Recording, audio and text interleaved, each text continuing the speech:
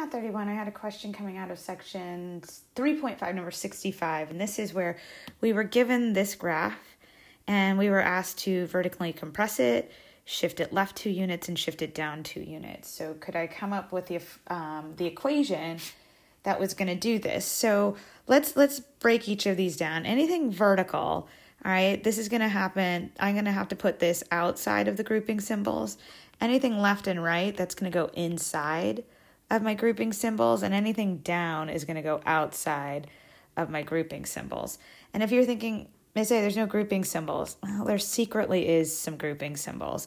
So we could technically write this as 1 over x minus 0 squared, and there's those parentheses that make up grouping symbols. So let me take this function that I have right here, and let's start to mess with it.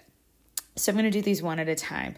So if I want to vertically compress by a factor of 1/3, that's going to have me multiply by a 1/3 outside of my grouping symbols.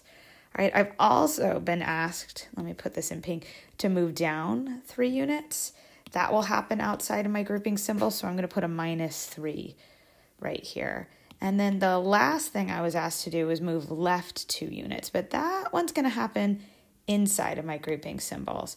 So instead of having a 0 here, I'm going to have a -2. But if you think about x minus a -2, and I simplify that a little bit, I'm going to have, whoops, I hate when that happens. Let me erase this for a moment. I'm going to have this become x plus 2. So if I clean up everything and we look at our function, I have 1/3, right? I have 1 over x plus 2 squared, and I have a -3. I'm going to call that g of x my new function, and I'm just going to combo these together. So I'm ultimately going to say g of x is 1 over 3 times x plus 2 squared minus 3.